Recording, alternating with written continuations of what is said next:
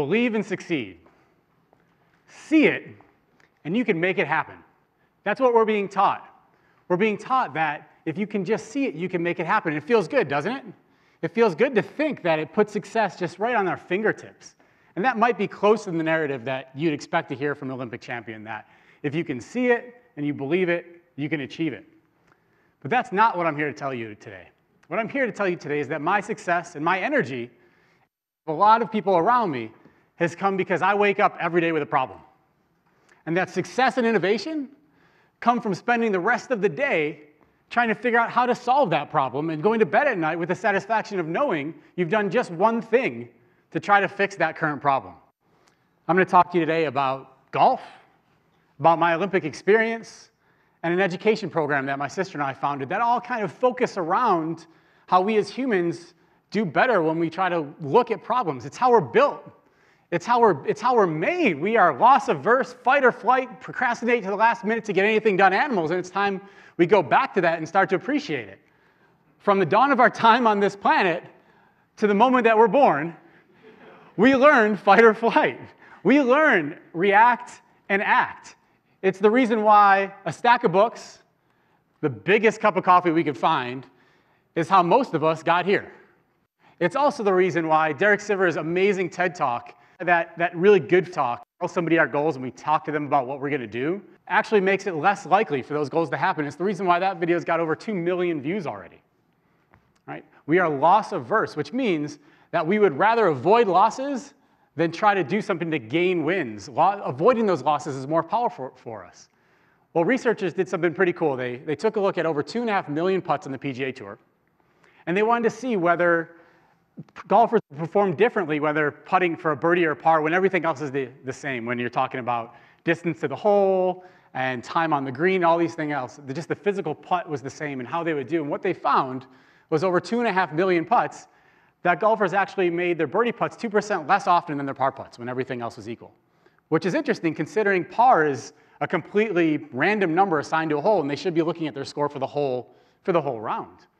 But that 2% cost them a per round. It actually cost them over a stroke per round. We'll round down for a stroke per tournament, I'm sorry. But that stroke per tournament for the top 20 golfers cost them over $640,000. And the question is why, right? Why does that happen? Why are they performing differently in those different situations and different scenarios? Well, think about it. Think about the psychology behind it. We make a birdie, we save a par. Which one is us trying to solve a problem? Which one is us going back to that route of how we get places and how we get things done? Saving par is us trying to fix something. I mean, a sports psychologist, if you can just get into the head of a golfer and convince him he's saving birdie and not making birdie, there's probably some good money to be made there. From problems also come solutions. And by the way, Tiger Woods and the top echelon, all fell prey to loss aversion. And from my personal standpoint, there's a mean, lean, non-smiling in college for me, back in University of Florida as a track athlete. That's about as smiley as I got back then. I was a track athlete and I wanted to be a bobsledder, but I had some problems to address. All right, I wasn't big enough, I wasn't strong enough, and I couldn't stay healthy to save my life. Those were problems that I had to address. So this is a look at what my average day looked like as a bobsledder. This is how we solve problems. Size, taken care of, eaten 8 times a day.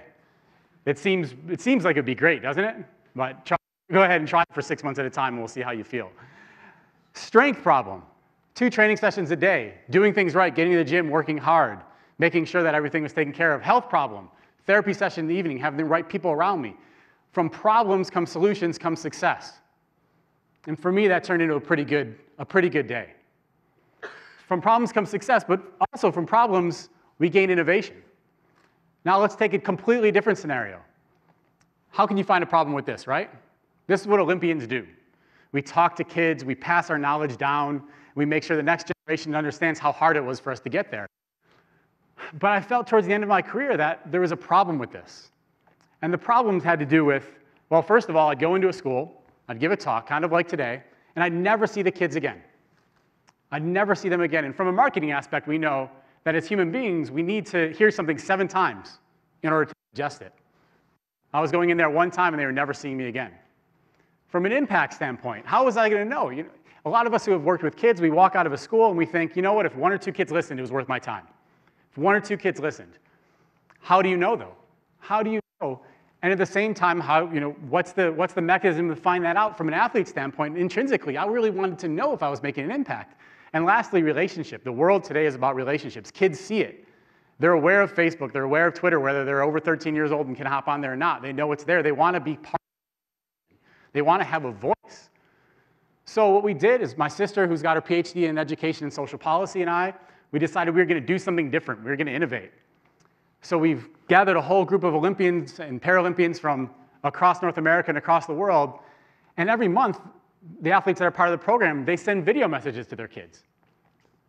They use technology to solve that frequency problem. This is Meryl Davis and Charlie White, who are Olympic silver medalists from Vancouver in figure skating and ice dancing.